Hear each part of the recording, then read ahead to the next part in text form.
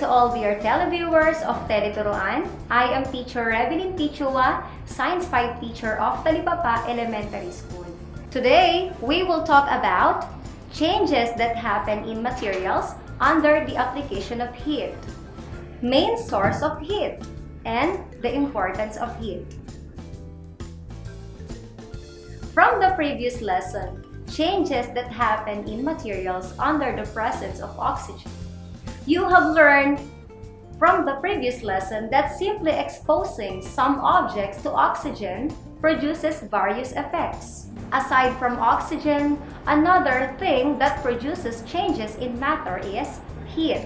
Do you know that heat from the earth, known as the geothermal source of heat, can be used to convert water to steam, which further can rotate turbines to produce electricity. The sun is the main source of the heat. The sun is the part of our solar system. Thus, it is natural source of heat energy. Sunlight is important for the existence of all living organisms on the planet. This form of heat energy is called solar energy. Combustion is chemical, which creates thermal energy. Electrical energy can be used to create heat in a good resistive heating elements. In all electrical appliances used in the house, the electrical energy is converted into heat. This heat is then dissipated to the surroundings. For example, in a toaster, one can observe the resistance making the elements of the toaster glow red. Nuclear reactions deal with the energy of atoms and molecules. The missing mass in a nuclear reaction comes out in the form of energy. The heat is a form of energy that transfers from the higher temperature object to the lower temperature object, and is the transfer through the conduction, the convection, and the radiation. We measure heat using these common objects. These are the example of materials used to measure heat or temperature. Why is heat important? The heat is very important in our daily life, in warming the house, cooking, heating the water, and drying the washed clothes. The heat has many usages in the industry, as making and processing the food and manufacture of the glass, the paper, the textile, and many more. Now, I will show you how changes happen through application of heat. Take a look at this picture. Heat can bring about physical change in matter.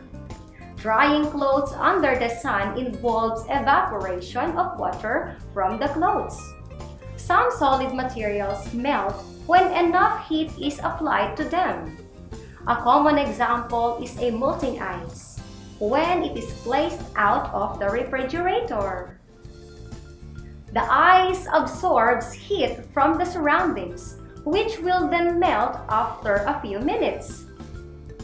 Look, do you see this already?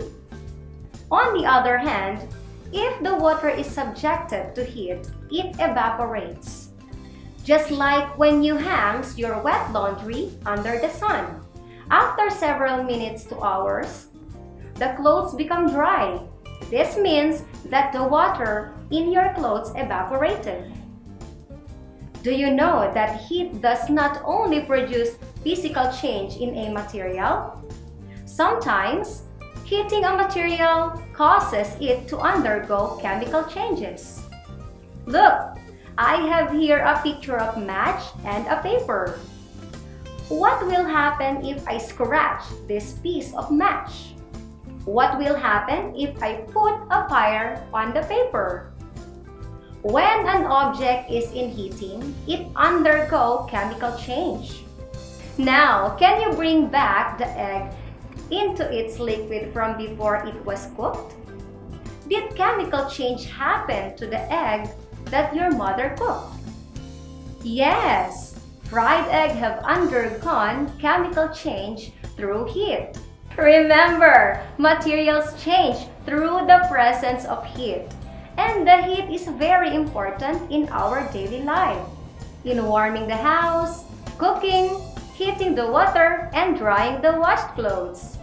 Thank you for active participation. I hope that you have learned something important from me.